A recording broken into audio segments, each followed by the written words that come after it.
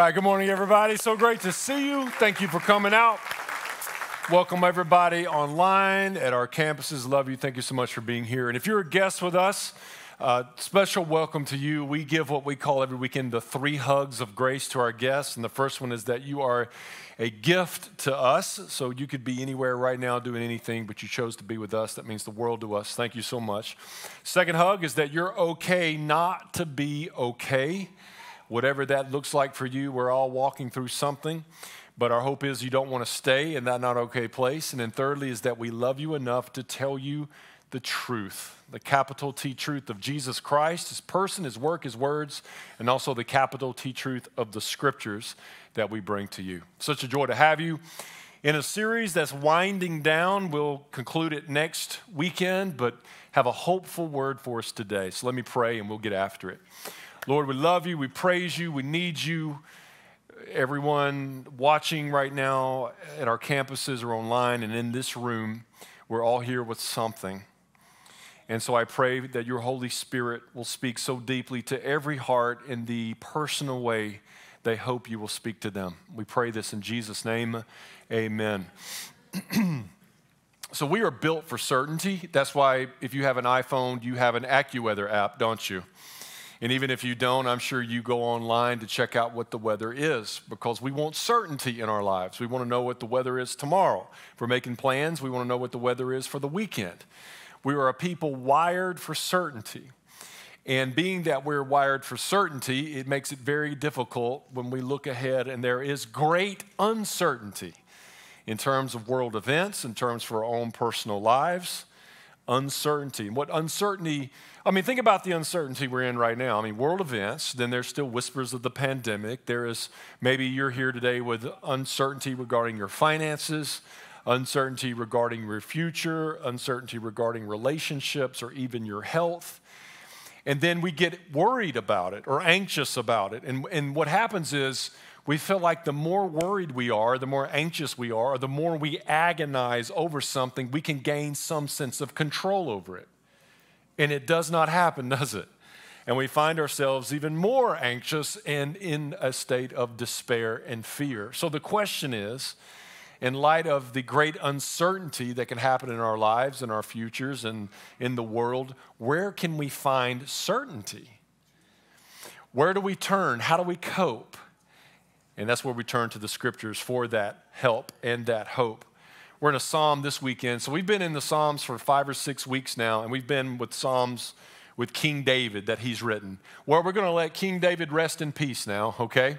And we're going to deal with a different psalm today and a different psalm next weekend to tie up our time together. So this is Psalm 121. And in this psalm, it's called a song of ascent. So there are many psalms that are titled that, a song of ascent, and this happens to be one of them. And it's simply how the worshipers, God's people, would travel uphill toward the top of the hill, toward the mountain in which to worship the Lord in Jerusalem. And on that journey, they would sing or they would pray. And these would be the prayers they would pray and the songs they would sing in light of the uncertainty on their uphill journey. So let's turn to Psalm 121 and we'll read it together. I'll make some comments and then we'll dig into what it means for us today. Psalm 121, verse 1. I lift up my eyes to the mountains, to the hills. And from where does my help come?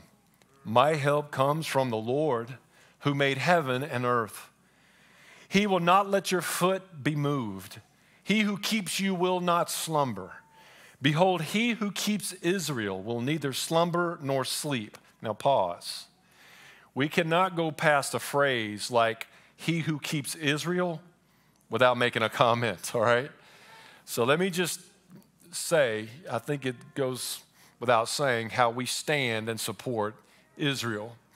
All eyes on Israel, from Genesis to Revelation, to this time, to the end of time, and to time without end. God's work is in his people. Is Israel imperfect in the leadership there? Absolutely. But still, God has a special love for his people. Psalm chapter 122, one chapter over, says that we are to seek the peace of Jerusalem for our own sake and for the sake of our family and friends. That's huge. But do we pray for the innocent suffered on all sides? We absolutely do. But let us keep our eyes on prophecy unfolding, the end times approaching, all eyes on Israel. We're going to do a series out of Revelation in January, and that was my commercial for it, all right? So let's keep going. The Lord is your keeper. The Lord is your shade on your right hand. The sun shall not strike you by day, nor the moon by night. The Lord will keep you from all evil. He will keep your life. The Lord will keep your going out and your coming in from this time forth and forevermore. So we find some beautiful truths here, how you and I can have certainty in our uncertainty. And first of all, you can be certain of this, that the Lord helps you. If you have placed your faith in Jesus Christ and you are a born-again follower of Him, you are a child of God and an orphan no more. Your Father helps you. That you can be certain of. And if you're here today and you are not born again, if you're not a follower of Jesus Christ, if you have not been made a child of God, I would urge you, this is your day.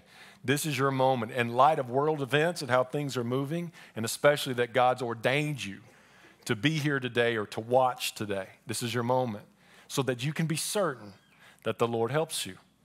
Psalm 121, 1 and 2, he says, I lift my eyes to the hills. From where does my help come? So it's as if he's kind of looking around here, wondering where this help is going to come from. So there's a sense of anxiety, of insecurity that's happening here with this psalmist. Because going uphill is indeed uphill. It reminds me a lot about life. How about you? Anybody walking here today because of the grind of life uphill has made you exhausted? How the uncertainty on the uphill journey has worn you out? How there's anxiety. They would have anxieties on the journey. There could be bandits and robbers and wild animals. Then what's at the top of the hill waiting on me? Is there heartache or happiness? Is there blessing or peril? Anybody walking here with that today? That's the same uncertainty they were facing. And this is how they're lifting their eyes. They feel small against the hills, like we can feel small when it comes again to world events and everything that can be happening even in our personal lives. He says, from where does my help come? So he's going from looking around to looking within himself. Where does my help come from? So is he looking at himself and going, self, will you help me? Because there are bestsellers around Amazon and bookstores all about self-helping you. And maybe there's some truth within it somewhere, but it's not going to give you the help and the certainty you desire. Or maybe there's other means that will help me.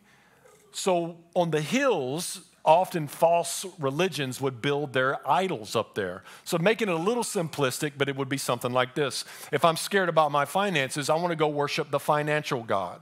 If I'm worried about my health, I want to go worship the God of health. So he's saying, is there a God up there somewhere that can help me out of my health situation or out of my financial situation or out of my relational situation? Will that be where my help comes from? Or maybe, and this is what we don't see, and I'm grateful, because often we might do what he's not doing, and that's to cover our eyes and just not want to know. We just don't want to know the uncertainty. We want to ignore the uncertainty. We want to control the uncertainty by checking out from it, closing our eyes or numbing ourselves to it or escaping from it. That's why we often sit down and the uncertainty starts coming over us and we end up watching an entire season of The Office. Or you'll have your third glass of wine. Or you'll go on to social media thinking you're going to be there for 10 minutes and you spend 2 hours. Or you go to the Oreo box and you're just going to have 2 cookies and instead you had 2 rows of cookies because you're overwhelmed by the uncertainty of it all. And so we look to other means. And so what he's doing here in his anxiety and insecurity about the uncertainty, he's looking around, he's looked within, but now he looks up. Psalm 121, 1 and 2, my help comes from the Lord who made heaven and earth. The phrase the Lord is repeated 5 different times in 8 verses. The Lord literally is Yahweh.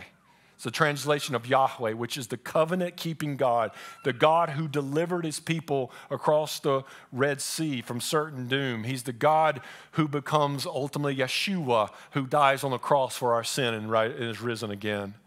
This is the personal love of God who made heaven and earth. That's such good news, because I wonder how many of you walked in here today, or you're watching right now at one of our campuses.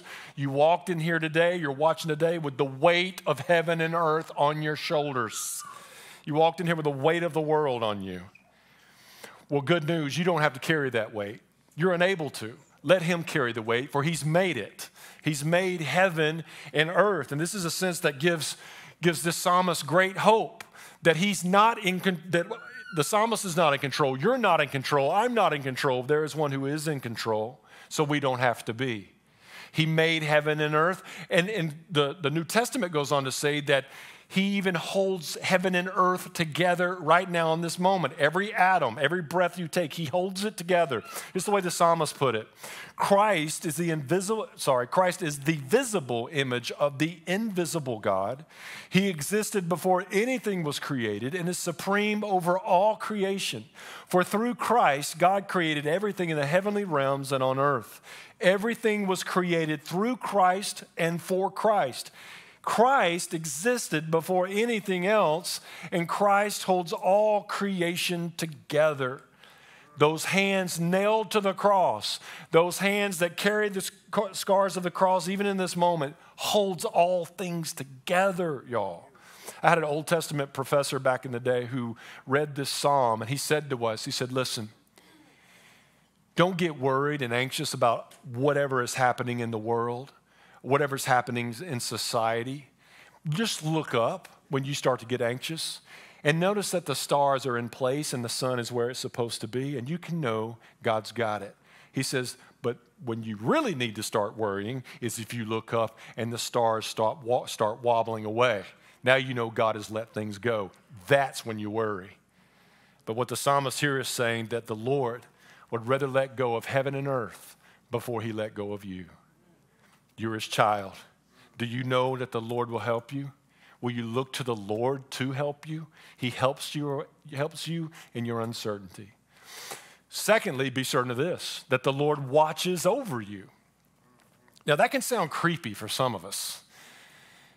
I think I shared this a while back, but I was headed toward a ShopRite in a different part of Orange County for the sole purpose of sushi. I do like ShopRite sushi, all right?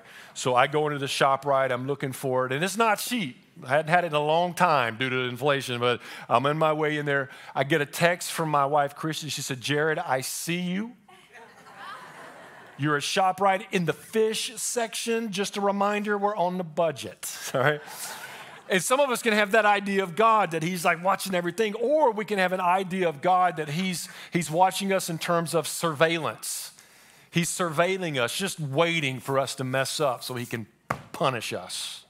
Where that is not at all what we find with Scripture. We find he is a father who lovingly watches over us with great care, with great love, personal care and love. He watches over you. Psalm 121:3, Yahweh, who will not let your foot be moved. He who keeps you will not slumber. Behold, he, Yahweh, who keeps Israel, will neither slumber nor sleep. He will not let your foot be moved.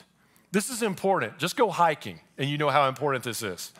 That's why we have the special shoes or the special boots. We don't want our foot to be moved. The worst thing that can happen is you slip and you fall, or you turn your ankle. Things will go bad. So with that idea, the psalmist is saying, God's got me. He's not going to let my foot be moved. Will I slip? Yes. Will I stagger? Absolutely. But God says, when you do, reach out, and I got you. You can reach out for me. I will not fail you. That's why he keeps us steady.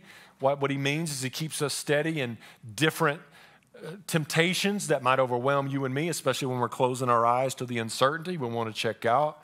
We can know that God will be the one you can grab hold of, not the cookies or the social media for 2 hours. Also, he's with you and keeps you steady and secure and stable before his eyes and in his love through tough situations and even dealing with difficult people.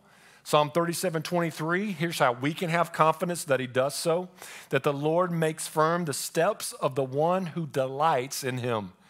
This has been a theme in our series If I just take it and put it over to Psalm 73, where it says that the Lord is our all, and that he's to be the one who meets all our needs. He satisfies us. So therefore we would say, whom have I in heaven but you? And there is none on earth I desire but you. What a call that will make your anxiety and mine dissipate. That he is the delight. And there we have confidence of him doing this in our lives, so we keep our eyes and our desire in him. He says he keeps us twice. He's our maker. You're made for him. You're built for him. There is no happiness or peace outside of him. It does not exist. It might exist for a weekend, might exist for a season, but in the end, you will find yourself back to this emptiness. So he keeps you. You heard of finders, keepers, losers, weepers in a sense. That's a way of us saying something's very valuable. Or a promise keeper, someone who keeps their promise to even to the place that it hurts. So is he. He's the one who holds you as valuable. You're his child. He keeps his promise even when it hurts, because it hurt him all the way to the cross to keep his promise to you, that he watches over you and is with you. Now think of things you keep.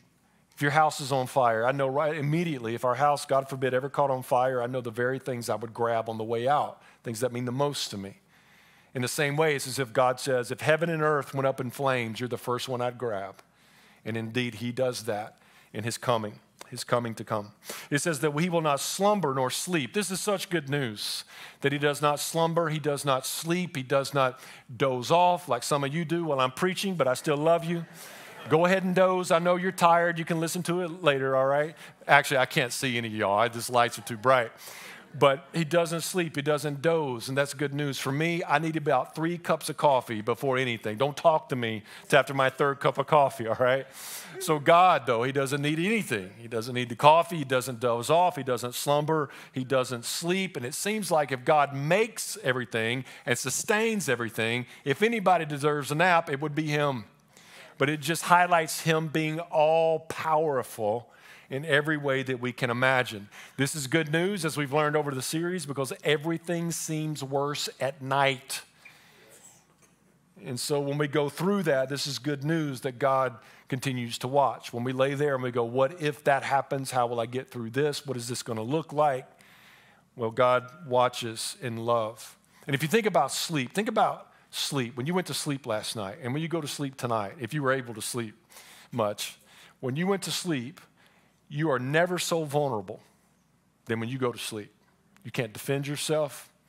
You are in complete surrender. And God says, especially at your most vulnerable and weak place, he's watching over you. He's guiding you. He's with you. That's the promise. He does not slumber or sleep. And as one writer said, as long as God's going to be up all night, both of us don't have to, because he's the one going to be up, so we ought to go to sleep, because he watches over you, watches over me. Do you believe that? Do you believe that? And he's for you. He's all powerful for you. So be certain that the Lord helps you. Be certain that the Lord watches over you. Then be certain that the Lord is with you. Be certain that the Lord is with you. Psalm 121, 5 and 6. The Lord is your keeper. The Lord is your shade on your right hand. The sun shall not strike you by day, nor the moon by night. So that shade there had to do with the people traveling. There was great anxiety over the oppressive heat and also spiritual threats. And they would know the refreshing would be that I abide in the shadow of God. A shade engulfs you where you sit and where you walk, where you work. You work in the shade. You walk in the shade under God's protective care. Also, it talks about the right hand here. Scripture's talking more about God's right hand, and the right hand of God had more to do with it's phrasing that had to do with how powerful he is, how all-powerful he is, how mighty he is. It also had to do with his strength as well. But it talks about here our right hand. And at our right hand, we are most vulnerable. We are weak. We are powerless. So he is our power in our weakness. He's our strength in our weakness, where we are most vulnerable. In those moments where we feel alone, he is close to us in such a way. He gives us strength. The right hand also had to do with skill, which means wisdom. So where we face uncertainty, how are we going to get through it all? How are we going to take care of it all? What are we going to do if this uncertainty becomes a certainty of chaos and what I hoped would not happen. Well, right then, God is with you to give you wisdom to navigate through it in your life. He talks about the sun and the moonlight striking. But before we think of it striking, just think of the sunlight and the moonlight. When you walk out into the sun, there's nothing closer to you in that moment than the sun on your skin. If you walk out in the full moon, there's nothing closer to you than the moonlight on your skin. So in the same way, he's saying that God is so close to us, closer than the light of the sun and the moon. It's like my hand here. I can see my hand clearly, but if I put my hand up to my eyes like this, it's too close. It's so close that I can't see it. So in the same way, when God feels so distant, could it be that he's so close you can't see him? He's closer than ever. It says that the sun will not strike you by day. We kind of get that, heat stroke in some sense. But what about the moon striking by night? Is that even a thing? Well, there is a thing called being moonstruck. And back in their day, there was perceived dangers in the moonlight or at night where bandits and robbers and, again, animals could come out to attack them. But the moon also represented spiritual dangers. We still have those kind of perceptions today of what might be lurking in the night. That's why many of you still won't sleep at night with your leg dangling off the bed, will you? Because there's something in you, maybe it's just me, I don't know, but there's something in you that thinks something's lurking under the bed in the night, right? We can't help it. And what they're saying is, the psalmist is saying, no, God's cleared out everybody from under the bed that will harm you. He's got you. He's watching over you. Also, the word luna has to do with the moon, such as lunacy or lunatic. So anxiety and worry over the uncertainty can bring lunacy to our lives, just despair and chronic despair and anxiety and worry as well. Yahweh is the one who personally keeps you from the heat of your circumstances to the unknown in the night, what bumps under the bed, to the uncertainty of tomorrow. He keeps you. He sees you. He's with you. What I've heard from people throughout this series is this: I feel so seen. That's what many have said. I feel so seen. I love that, because you are seen by a God who loves you. Because you're carrying something, a brokenness, a fear, a trauma, a darkness, something within you, and you don't know what to do with it, and you don't think anyone understands, but God does, and he's shown it to you by seeing you in love. He will never look away from you. He is for you to the end and for all time, and for time without end. Amen? Amen. All right, so that's how you can be certain. You can be certain that the Lord helps you. You can be certain that the Lord watches over you. You can be certain that the Lord is with you. And then you can be certain that the Lord takes care of you. The Lord takes care of you. Psalm 121, 7 and 8.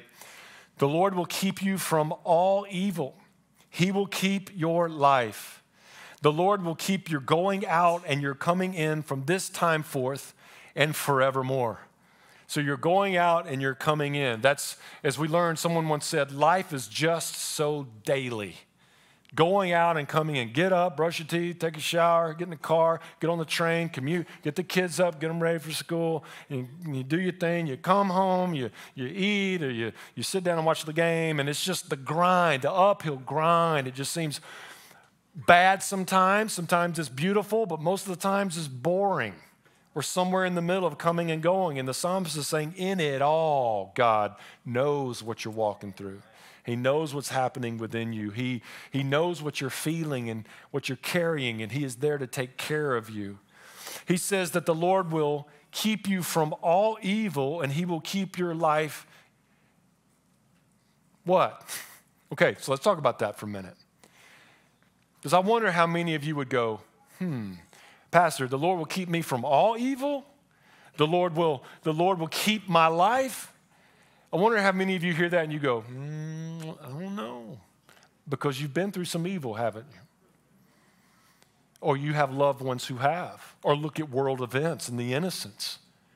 What are we to do with this? Because those who were on the uphill journey to worship, they experienced harm too. They got attacked. Things happened to them. So what is going on here? Listen, the Bible does not say that things won't go bad. The Bible exists because they do. Starting with Genesis, when the fruit was eaten and sin fractured the world.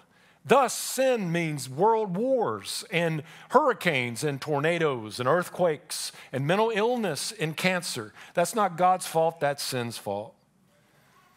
So it can't mean that we're just going to have a pain-free, evil-free in terms of what we experience life. This can't be what it means. That's why you you zoom in on the Psalm and then you zoom out to look at the whole of Scripture and what does he mean. Here's what he means, that the Lord will keep you from all ultimate evil and that he will keep your life eternally. That's why Scripture's like this. Colossians chapter 3 says that you and I are hidden in Christ. That means nothing can come to you unless it goes through Christ first. And things can come that are harmful. That's why Genesis chapter 50, I love how it's in the first book of the Bible, Genesis chapter 50, where this man by the name of Joseph, his brothers turned on him and wanted him dead, wanted to destroy him. He really went through hell until he came to a place where God blessed him, and then he was reunited with his brothers. He could have taken it out on his brothers for what they did to him, but he said to them instead, what you meant for evil, God meant for good, for the saving of many lives. Then we get to Romans 8, one of our favorite coffee cup verses, and rightly so, where it says that all things God works together for the good of those who love him and are called according to his purpose, conforming us to the image of his Son. So that implies harm happens. Evil can happen in our lives. But what it means is this, that you might see the good of it in life, or if not, it will be understood in light of eternity. That's the ultimate promise. The ultimate promise.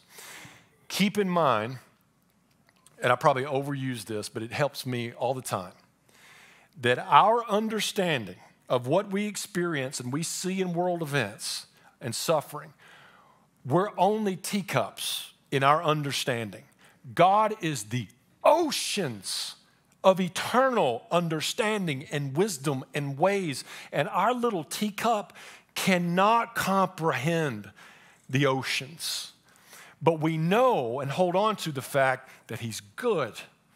And we know it because he gave his only Son to die on the cross in our place for our sin and then rose up on the third day. I think it was Dr. Tim Keller who said to think about it this way. Think of when Jesus was dying on the cross. Do you think anybody watching him suffer on the cross, crying out, being forsaken, do you think anybody looked at that and went, I see the good in this? No, there was no good in that. No one saw the good in that. It just looked like a man facing untold suffering. But then 3 days later, alive from the grave. So you can't just look at suffering and think, there's no good in it. No, it's coming. Is it coming this life? Hopefully. But ultimately, it will be understood in eternity. That's why you got to look past 85 years to 85,000 years. Because we have this vapor we have right now, and then there's eternity with God in which we are to understand everything. That makes this even so much more beautiful is that the Lord takes care of you because he will not allow anyone or anything to separate you from his love. And listen, when I'm saying these things, preaching these things about God's going to take it for good, there's some of you who have been through real pain, even evil. And you hear this, and if I'm sitting where you are, I too would think, really? And I would even maybe get angry to hear something like that. And just know I understand. But I hope you hear it and will keep your heart and mind open to it and move toward the Lord to bring more and more sense out of it or to grow your faith with it. And then ultimately to take on and believe, pound it into your soul that nothing can separate you from his love. What do we do with that? How do you bring that home to understand real practically? Well, God will keep you from anything that would ultimately harm or destroy your soul. So with Jesus said in Luke chapter 16, verse 18, he says, though everyone turn against one another, he looks at his people and says, but not one hair of your head will perish. Y'all, I got hair perishing right now. Look at my bald spot. I got hair perishing everywhere right now. And growing in places, it's like, what's hair doing there? Okay. Too much information, I'm sorry, all right? But what does he mean by hair, hair of the head perishing? He's saying that, there are things you're going to go through now, betrayal and pain, but ultimately for eternity, nothing's going to be harmed with you. Then you have Jesus saying stuff like this in Matthew chapter 10, verse 28. Don't fear those who kill the body, but those who can kill the soul. Which means the greatest evil you could ever experience in your existence is for you to be separated from God. That's the greatest evil. That's the evil God, child of God, holds you from. That's why 85,000 years into eternity matters and gives us a perspective in our 85 years or so here. So the greatest evil that can be separated from God forever. Therefore, the promise here of keeping you from ultimate evil is this, that God will keep you from anything or anyone that would kill your soul. Also, that God will not allow anything to happen in your life to cause you to lose your faith or eternal life. And for anyone who goes through anything and does cause them to lose their faith, where their faith was in something else than Christ. But that's the promise of the Lord. That's why Paul sums it up in the New Testament this way, Romans 8. And I am convinced, I am certain that nothing can separate us from God's love. Neither death nor life, neither angels nor demons, neither our fears for today nor our worries about tomorrow. Not even the powers of hell can separate us from God's love. No power in the sky above or in the earth below. Indeed, nothing in all creation will ever be able to separate us from the love of God that is revealed in Christ Jesus our Lord. That's the ultimate promise of keeping you. God will see to it. I love how it says neither death nor life. Death, even in death, what a horror death is to so many people when it's understood in a whole different way in Scripture. If God's going to keep you in this life, you can bank on it. He's going to keep you through what may seem horrible to you. Death. This matters. Death matters. When I was 15, this didn't really matter. I'm 51. This matters now.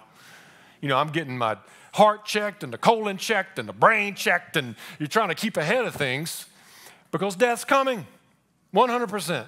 10 out of 10. It's coming for everybody. And that's why you got to go and see how he keeps us. That's why there are language in Scripture like this. Death has lost its sting in Christ. That's why, as I said last week or the week before, 2 Corinthians 5, Paul says death for the believer is nothing but I'll see you soon, folding up your tent and walking home. That's all it is. Nothing to be fearful of. He's with you. He keeps you, born-again believer, in death. That's why a philosopher once said this, that in light of heaven, the worst suffering here will then seem like just a rough night in a bad hotel. And then we can see how the psalmist lands it of how we're to go about our lives in Psalm 73, where here he says, yet I am always with you, Yahweh. You hold me by my right hand. You guide me with your counsel, and when your counseling session with me is over, afterward you will take me into glory. That's the promise. That you can be certain of. So certainty and uncertainty, where are we? The Lord helps you. The Lord watches over you. The Lord is with you, and the Lord takes care of you. And how you can really drive this into your bones is this, is there's another one who walked an uphill journey. Up the hill called Calvary. Where on that hill he died on the cross. His foot nailed to the cross. His cry for help, no answer in return. And he died there for your sin and my sin so that nothing would separate you from the love of God. And his resurrection proves it to be true. That you're his child forever. He will never leave you or forsake you. And he's with you to the end of time and to time without end. In Jesus' name, amen. Let's pray together. Oh, Lord, help our unbelief, I pray. Help our belief in the certainty of what you teach us and show us through your scriptures and by your Holy Spirit. Lord, my heart truly is heavy for anyone listening or watching or in this room, and they are not your child, meaning they are not born again. They are lost from you. They are separated from you now and forevermore. And as we are in these last days of uncertainty unfolding all around us, yet it being completely under your control as things march along to your ultimate plan, I pray those who are far from you, who are not believing in you, that this is their day to place their faith in you, to become your child, that can receive these promises of certainty and of your love kept forever.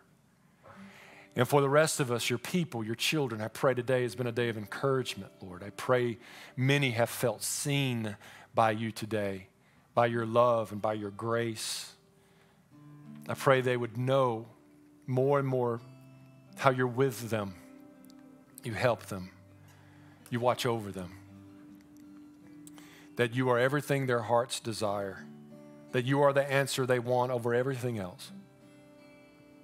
Lord, we praise you that in our own ascent, in an uphill journey of life, and the dangers that await, or the blessings or the heartache that is there, we would find you our sure Savior, our strength.